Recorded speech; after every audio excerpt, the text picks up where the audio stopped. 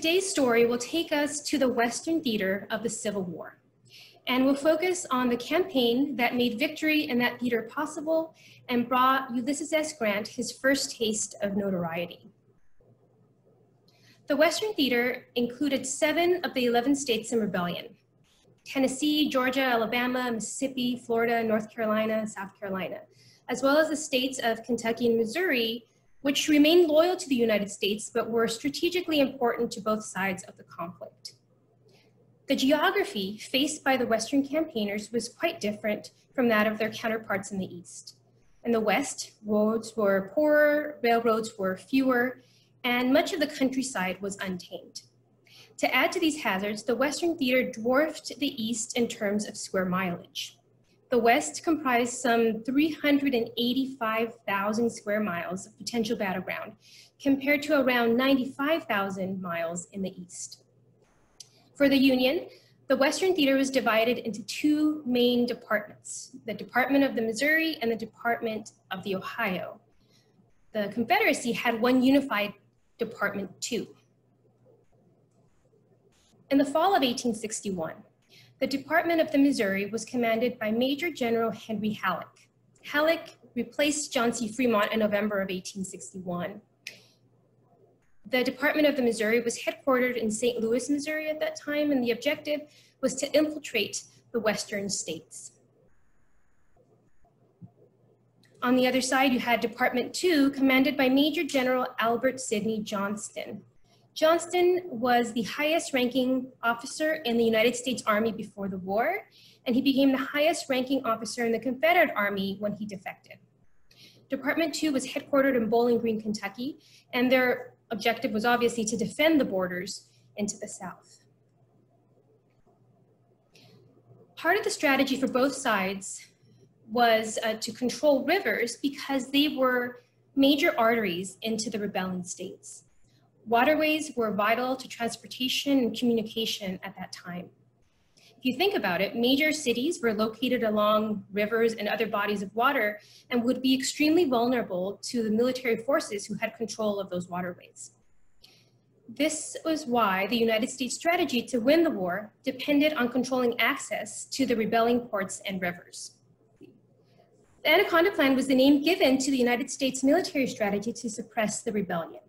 It included blockading ports and to split the Confederacy in 2 by gaining full control of the Mississippi River, thereby guaranteeing military access to the area that was in rebellion. The strategic control of rivers was a particular concern in Tennessee, which was at the northern end of the rebellion. Tennessee was the last state to announce its intention to secede from the United States in June of 1861. Tennessee was the last state to announce, but even before the state government rebelled against the United States, it was clear that things were moving in that direction. And officials in Tennessee began to survey the state's rivers and fortification sites as early as May.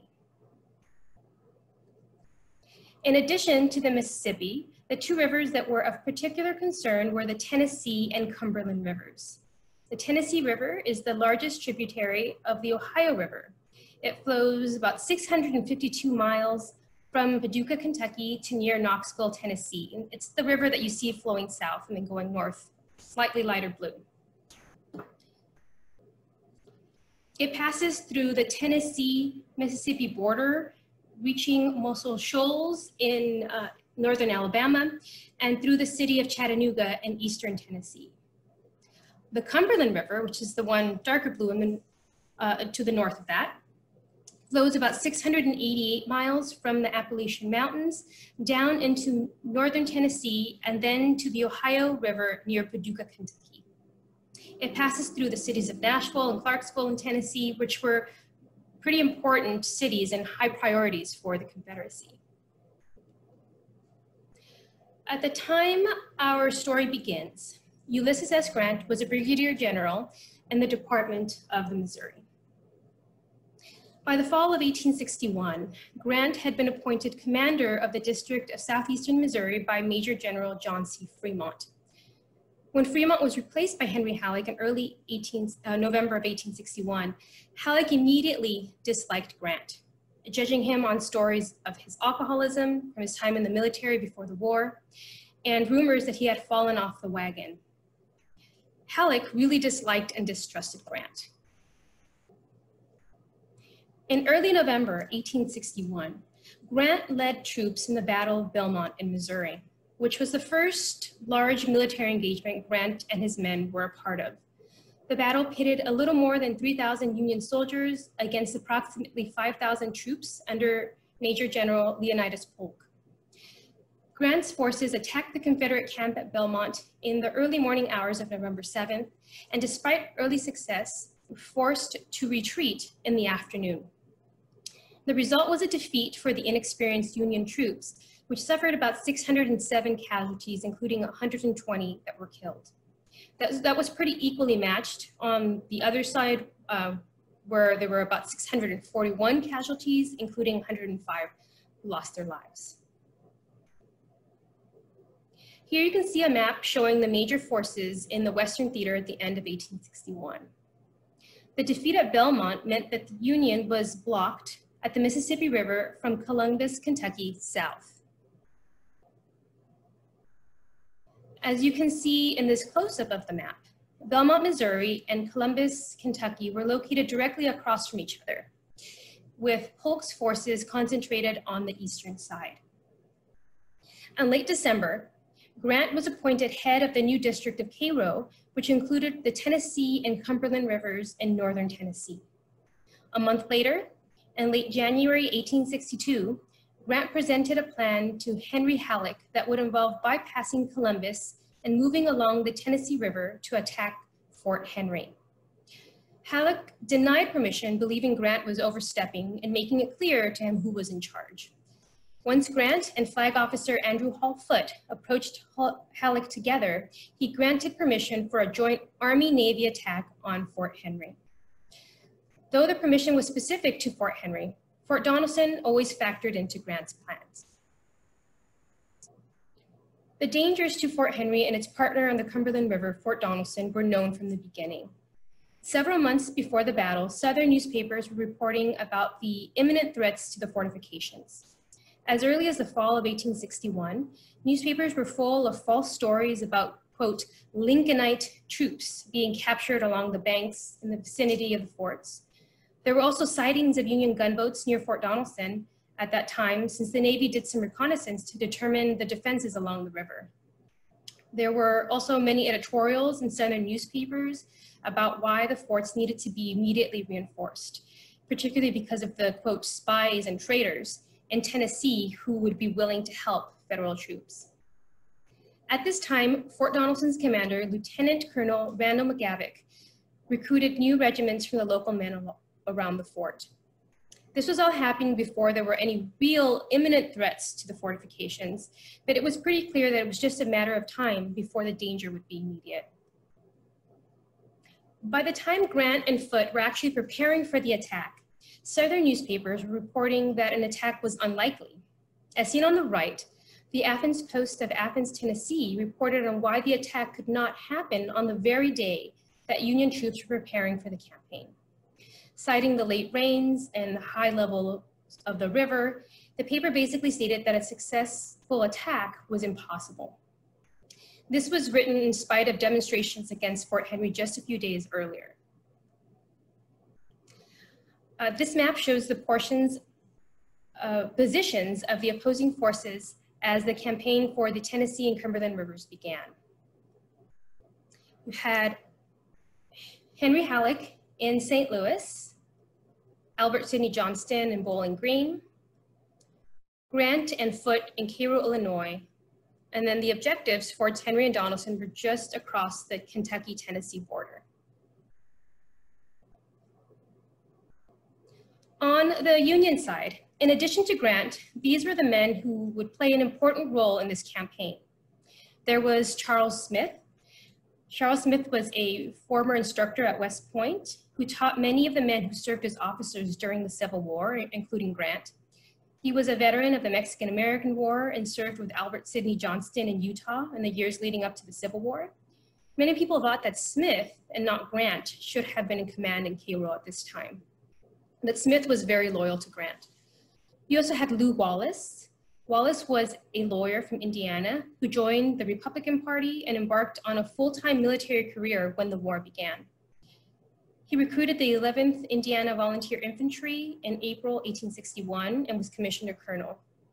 He was promoted to brigadier general in September 1861 and was moved to the Western Theater. You also had John McClernand. McClernand was a politician with very little military experience except for serving briefly during the Black Hawk War. He was commissioned a brigadier general under Grant, who appointed him to lead the 1st Division, which, as we will discuss, led in the advances in Forts Henry and Donelson. And then you have Andrew Hull Foote, who's a very interesting person. He traveled all around the world during his time with the Navy and circumnavigated the globe in 1837. He was an advocate for temperance and is credited by many historians as the driving force behind the elimination of the spirit ration by the Navy in 1862. So you can imagine how popular that decision must have been. He established a good relationship with Grant, who was his Army counterpart, as they both preferred to go on the offensive. He was instrumental in convincing Halleck to approve Grant's plan to attack Fort Henry. The men you see here were the main players for the rebel side of the story. So you have Gideon Pillow. Pillow didn't have a great reputation. He was known as a braggart and exaggerator. He was good friends with Andrew Jackson and James K. Polk and was appointed a brigadier general by Polk during the Mexican-American War. He was hated by Zachary Taylor and Winfield Scott, and Winfield Scott actually became a lifelong enemy of his. When the Civil War began, Pillow eventually became a brigadier general and was instrumental in the efforts to fortify the important river system in the South. Fort Pillow was built and named after him. And you may be familiar with Fort Pillow as the site of the slaughter of over 300 African-American men and women by forces under Nathan Bedford Forrest in 1864. The terrible story. He and Grant first faced each other at the Battle of Belmont in November of 1861. You also have Simon Bolivar Buckner. Buckner was a career military man. He was a graduate of West Point and a veteran of the Mexican-American War. He was a friend of Ulysses S. Grant's and helped Grant financially before the war. When the war began, Buckner helped organize the Kentucky State Guard and was appointed adjutant general. He later accepted a commission as a brigadier general with the Confederate Army in Department No. 2. He had been a friend and supporter of Winfield Scott, and he really disliked Gideon Pillow, who was unfortunately his superior at Fort Donelson. You also have John B. Floyd. Floyd had been governor of Virginia in the 1850s, at which time he was an active proponent of the terrible fugitive slave law. He served as Secretary of War under President Buchanan and was accused of sending large stores of arms to armories in the South in anticipation of civil war. Eventually, he became a brigadier general in the Confederate Army and served in Virginia until being sent west in January of 1862, at which time Albert Sidney Johnston placed him in command at Fort Donelson over more experienced generals like P.G.T. Beauregard and William Hardee. And then you have Nathan Bedford Forrest. Forrest was a wealthy slave trader and Memphis alderman prior to the war. By 1860, he owned 2 cotton plantations and had established himself among the wealthiest men in Tennessee, all based on slave labor. With the start of the Civil War, Forrest enlisted as a private in the Tennessee Mounted Rifles and helped equip the unit using his own money. Despite having no formal military training, Forrest was promoted to lieutenant colonel and was placed in charge of raising and training his own battalion of 650 mounted troops. He was in command of the 3rd Tennessee Cavalry and sent to reinforce Fort Donelson once the danger was imminent. The other important players in this story were the ironclads. The Union Navy commissioned 7 ironclads in August of 1861, and they were each named for towns on the Mississippi and Ohio rivers. You had the USS Carondelet, St. Louis, Cairo, Pittsburgh, Mount City, Cincinnati, and Louisville. These ships had 13 guns each and were protected by their thick armored plates and low profile. They were in service in Western waters by January 1862 and formed the backbone of the Union's river forces. The ironclads, Carondelet, Essex, Cincinnati, and St. Louis, and the timberclads, the Conestoga, Lexington, and Tyler will all factor into this campaign. You can see an illustration of Fort Henry here.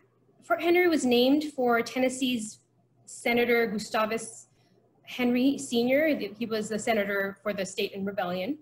It was located at a critically important point to defend strategic points for the Confederacy. It was built on a floodplain on the Tennessee River.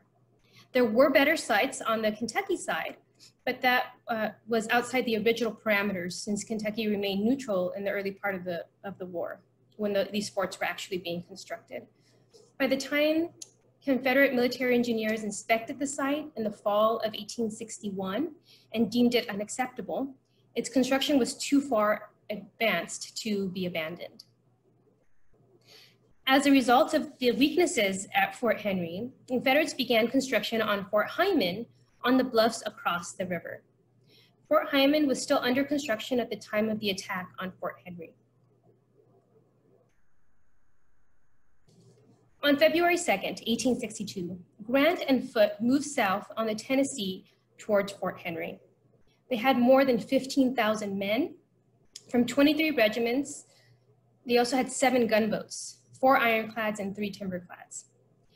Fortunately, the high water levels on the Tennessee River allowed their ships to avoid underwater mines, which were scattered throughout the river. At the time of the attack, Brigadier General Lloyd Tillman was in command of Forts Henry and Hyman. Tillman noticed the smoke from the gunboats from miles away and became aware of Union forces closing in. He found himself in a difficult position with less than 3,000 men in Forts Henry and Hyman combined. As this was occurring, the water was rising at Fort Henry and it was flooded. Before the attack began, Tillman had the men from Fort Hyman moved across the river and had most of the men from both garrisons stationed outside of Fort Henry in preparation to move to Fort Donelson. He retained just enough men to operate the heavy guns at Fort Henry. The Union plan called for a coordinated attack with both the Army and Navy. Grant had General Charles F. Smith's division attack Fort Hyman and John McClernand's division move along the eastern back of Fort Henry. When Foote arrived with the iron and timberclads, he found Confederate defenses lacking, and he decided to act. With the river flooded, Foote sailed straight into a chute around Panther Island, which you see there on the north, or at the top of the screen, which was just north of the fort, where he had a position to get close to Fort Henry without being able to be fired upon by its guns. The Union Navy hit 7 of the 11 heavy guns at Fort Henry, with one of the guns exploding and killing the crew. The Essex and Cincinnati were damaged. The Cincinnati was unable to participate in the Battle of Fort Donelson, and many of the sailors died on the Essex. The Union Army was delayed by swollen streams and muddy roads and did not take part in the attack. Much of the weaponry at Fort Henry was outdated at this time. Recognizing that further resistance was pointless, Tillman told his men he would try to hold out for an hour to allow most of them to escape to Fort Donelson before he raised the white flag. 12 officers, including Tillman, and 82 enlisted men surrendered. There really wasn't a question of the outcome. Union forces were about 15,000 strong with 7 ships, and the Confederates had about 2,600 troops and a partially flooded fort. The battle resulted in relatively few casualties. There was 40 on the United States side and 79 on the rebel side. But it was a shock for the unexperienced Union men to see the bodies of the Confederates at the fort who had died. Foote returned to Cairo following the battle, taking 3 of the ironclads with him for repairs. Only the USS Carondelet remained. In his after-action report, Lloyd Tillman described Fort Henry as a, quote, wretched military position, and said that, quote, the history of military engineering records no parallel to this case. Interestingly, within 2 days of the battle, Fort Henry was completely underwater, meaning that the battle would never have taken place if United States troops had waited to attack. The immediate result of the victory was that Union troops could move down the Tennessee River and destroy bridges and links of communication that were used by the Confederates. Foote sent the 3 timberclads on a mission to destroy valuable military installations and supplies. The raid destroyed a significant bridge on the Memphis and Ohio River that connected Bowling Green to Memphis and western Tennessee. News of the fall of Fort Henry was reported almost immediately in newspapers, with a focus for Southern newspapers on the defense at Fort Donelson. Lincoln was particularly pleased with the victory. Grant used this victory as an opportunity to inform Halleck that he could now move on Fort Donelson in the coming days, which hadn't been part of what he was originally approved to do. As I mentioned earlier, most of the troops from Forts Henry and Hyman escaped to Fort Donelson on the day of the attack. After their victory, Union forces scoured the area and obtained good information about road conditions between the 2 forts. Grant accompanied one of the patrols and rode to within sight of Fort Donelson, obtaining valuable information about the lay of the land before he decided to attack. Despite the victory, Henry Halleck was concerned that Grant's position was not as strong as it seemed, and he sent more reinforcements. Fort Donelson was named after Confederate General Daniel Donelson. It was an earthen fort, which is a field fortification, usually shaped like a mound or a ditch. It also has a parapet and was constructed from dirt, from the earth. It was more heavily fortified than Fort Henry had been and was reinforced in anticipation of the battle. At this time, Confederate General Albert Sidney Johnston was still at Bowling Green and was being threatened by Don Carlos Buell's Army of the Ohio to the north of the city. Johnston feared that if Fort Donelson fell, Grant could bring his army up the river and trap him. He decided to reinforce Fort Donelson and retreat with his army to Nashville. He sent 12,000 men, including Generals John B. Floyd, Gideon Pillow, and Simon Bolivar Buckner, to Fort Donelson, with orders to defend the fort and then move their forces to join Johnston in Nashville. In preparation for the attack, the Confederates mounted heavy guns on the water batteries. They built and extended earthworks and cut trees to open fields of fire, but they didn't make any effort to stop Grant as he prepared to move against Fort Donelson. Grant's forces moved out of Fort Henry on February 11th, making the 12-mile march to Fort Donelson. One brigade under the command of Lew Wallace was left to defend Fort Henry. Grant sent some regiments by water. The weather was so balmy that during their march, the Union troops began to drop their coats and blankets along the route. They cut telegraph wires to Fort Donelson, which made it difficult for Southern newspapers to gain information on the particulars of the battle, other than vague reports of firing upon the fort. This was in contrast to Northern newspapers that were reporting daily movements and were kept up to date of the outcomes. Here you can see Fort Donelson and notice the series of fortifications that were built to defend it. The fort stood on high, dry ground and had miles of protective trenches built around it. The main fort and water batteries are here on the right near the river, and the defensive earthworks are shown around the perimeter. You can see that the town of Dover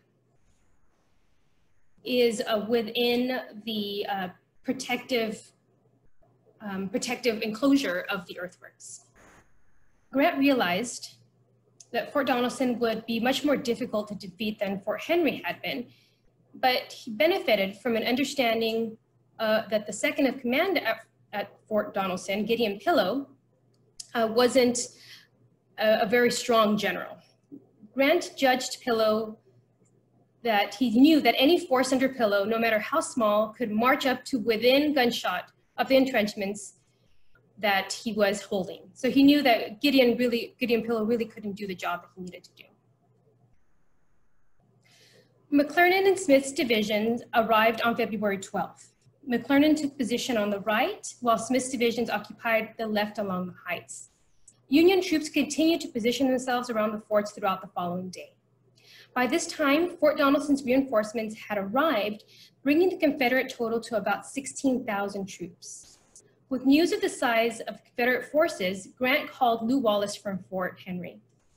When Wallace arrived, Union forces numbered approximately 27,000 men surrounding Fort Donelson on all sides. Confederate Commander Floyd arrived just as Union forces were arriving. As you'll recall, Floyd had limited military experience, so he really deferred to his subordinates like Gideon Pillow and Simon Bolivar Buckner. Nathan Bedford Forrest distinguished himself early on in the battle when his cavalry captured a Union artillery battery, and he broke out of a Union Army siege headed by Grant on February 13th. That night, the temperature dropped dramatically, reaching below freezing conditions. As you'll recall, many Union men had dropped their blankets and overcoats during the march when the weather was warm. The storm and with high winds deposited 3 inches of snow the following morning. As they were positioned so close to the enemy, Union troops were unable to light fires and were absolutely miserable all night. By the next morning, guns and wagons were frozen to the ground.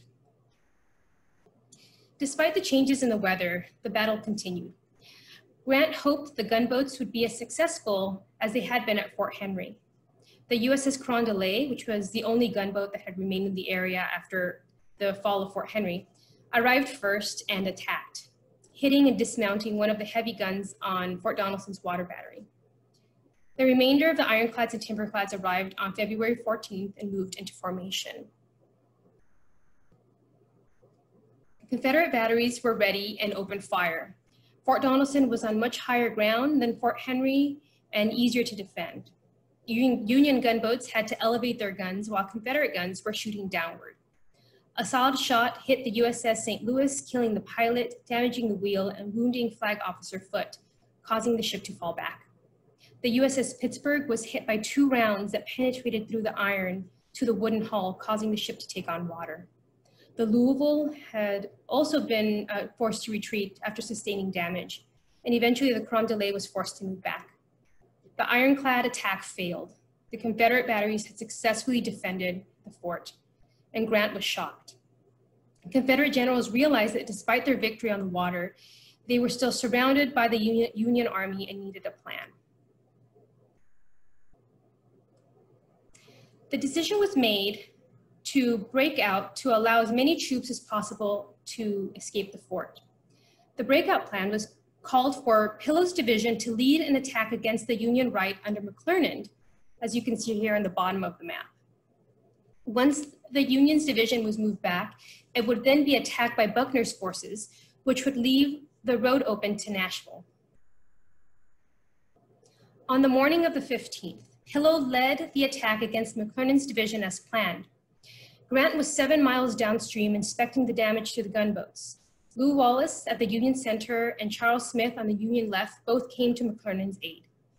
The Union line was pushed back, leaving the road open for the Confederates to escape. Buckner wanted to take advantage of their improved position, but Pillow inexplicably ordered Confederate forces to return to the fort and sent a telegram to Johnston in Nashville to tell him that the day was won. Buckner questioned the order, but Floyd, who was ultimately in command, sided with Pillow. As the Confederates argued, Grant returned and reorganized his troops. He noticed that captured Confederate soldiers were carrying enough rations and supplies to last for a few days, and realized that the attack was an escape attempt and not an effort to protect the fort. So he ordered McClernand and Wallace to retake the ground that was lost in the morning and ordered Smith to attack the Confederate right. Smith moved his forces down the ridge and was positioned for battle at the bottom of a Confederate-occupied hill. His forces met very little resistance, and they easily captured the earthworks, pushing the Confederates back.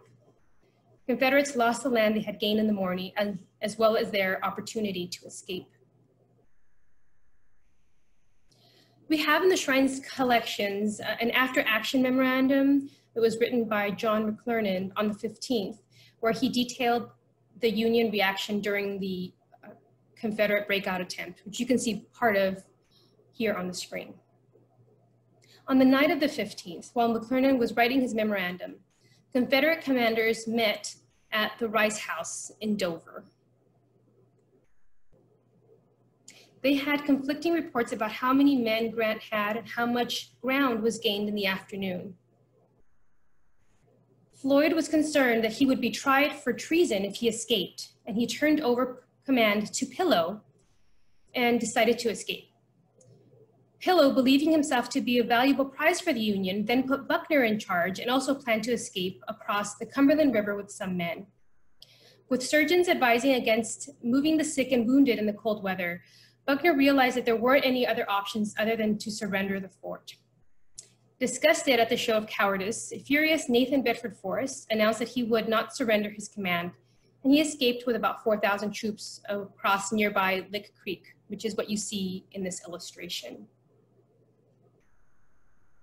On the morning of February 16th, Buckner sent the note you see here to ask Grant for his terms of surrender.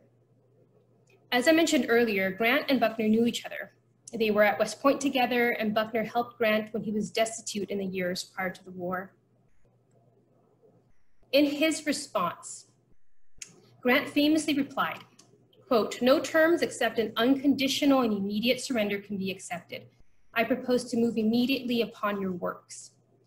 Left with no other option, Buckner responded that the, quote, "overwhelming forces under your command compel me to accept the ungenerous and unchivalrous terms." The surrender took place at the Dover Hotel, which was Buckner's headquarters. You can see that picture on the screen. Grant and Buckner's meeting was actually friendly. Grant asked Buckner why Pillow decided to flee, and Buckner replied, quote, "Well, he thought you would rather have hold of him than any other man in the Southern Confederacy." To which Grant replied, quote, "Oh no, if I had got him, I'd let him go again. He would do us more good commanding you fellows." Buckner surrendered the fort and nearly 13,000 men, including himself, becoming the first Confederate general to surrender an army. Grant showed the prisoners mercy, offering Buckner money and ensuring that the enlisted men were fed and allowed to keep their sidearms. With the large numbers surrendered, the combined casualty count was high for the Confederate side. Many of the deaths on both sides were due to exposure from the cold weather. Northern newspapers immediately reported the victory, writing, as you can see here, that, quote, "The disgrace of Bull Run was wiped out at Fort Donelson by the Western boys." In Detroit, newspapers stated, "The news of the victory at Fort Donelson causes indescribable joy here. 100 guns were fired on the receipt of the news, and tonight buildings are illuminated. The fire department, military, and citizens are out in grand procession with banners, torches, and rockets, celebrating the great event." In Columbus, the news from Donelson is received here with great enthusiasm. A national salute was fired, the bells were rung, and tonight bonfires are blazing. The State House is brilliantly illuminated, also several private dwellings. In Boston, the news of the capture at Fort Donelson created a perfect furor of patriotic jubilation in Boston today. There never has been so much joy manifested. And in Baltimore, the Union men are overflowing with joy. The news is nowhere more acceptable than to them. The Secesh are overwhelmed with this Waterloo defeat. It took Southern newspapers a few days to report what happened at Fort Donelson. There were a few reports that mentioned unsubstantiated news about the fall of the fort until they finally acknowledged the defeat. It was already obvious at this point the consequences of the defeat would be for the rebellion. The victories at Forts Henry and Donelson gave the Union control of the Tennessee and Cumberland rivers, making it possible for Union ships to move as far south as Alabama, which is what you see in this illustration from Harper's Weekly. Importantly, control of the Tennessee River made it possible for the terrible Battle of Shiloh to take place just less than 2 months later. The immediate effect of the victory at Fort Donelson is seen here. Union gunboats were able to move along the river and take Nashville and Clarksville, and within days of each other, both cities fell without resistance. Nashville was the first Confederate capital to fall to Union troops and was of particular importance because of its role as a significant industrial center. So you can imagine how devastating this was. Brigadier Generals John McClernand, Charles Smith, and Lew Wallace were promoted to Major General. One dark mark of the victory was that despite orders to the contrary by Grant, Union soldiers looted the town of Dover, destroying all but 4 buildings.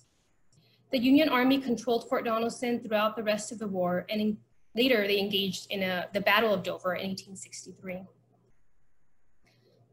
I've always liked this depiction of Grant from Harper's Weekly because I don't think it looks anything like him. But Grant really did become a superstar in the North, and he earned a new nickname. So the US in his name was said to stand for unconditional surrender after the victory at Fort Donelson. Halleck nominated Grant as a Major General of Volunteers after the battle, which Secretary of War Edmund Stanton supported and Lincoln quickly approved. Within a month, Grant was a Major General in command of what was now being called the Army of the Tennessee. Despite the victories and his promotion, Henry Halleck's dislike and jealousy of him led him to undermine him. He gave Foote and Brigadier General Charles Smith credit for the victories at Forts Henry and Hyman, and Donelson, and criticized Grant for not following the proper protocols. He also wrote to George McClellan and suggested that Grant was drinking again, which was not true. Rather than allow Grant to continue the attack and chase the retreating Confederate forces under Johnston, which is what Grant wanted to do, Halleck replaced him with Brigadier General Smith as the head of the Army of the Tennessee. As I mentioned earlier, Smith was Grant's old instructor at West Point, and many originally wanted him to be in charge, but Smith was really loyal to Grant and was not looking to take credit for his success. Grant was really demoralized by this demotion, particularly because Halleck's reasons for replacing him were fabricated. Lincoln and Stanton were eventually involved, and Halleck returned Grant to command prior to the Battle of Shiloh. The surrender meant the loss of about a third of Confederate forces in the Western Theater. I think there's a statistic that shows something like the surrender, Grant captured more soldiers than all previous American generals combined. The Confederate armies in Department 2 were now divided, with Grant's forces in between.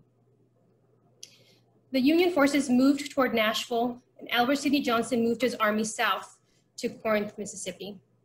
As you might know, Johnston died at the Battle of Shiloh just six weeks later. Gideon Pillow's reputation was further sullied by his actions at Fort Donelson, and he and John Floyd never held command again. Floyd's health failed him, and he died a year later in August 1863. The 13,500 POWs from Fort Donelson were loaded onto steamboats and transported to Cairo, Illinois, and then to Camp Douglas in Chicago, which is what you see here. Camp Douglas was originally used to train Union regiments and was emptied and converted into a prison specifically to hold Confederate troops captured at Forts Henry and Donelson. More than 40,000 troops passed through the camp.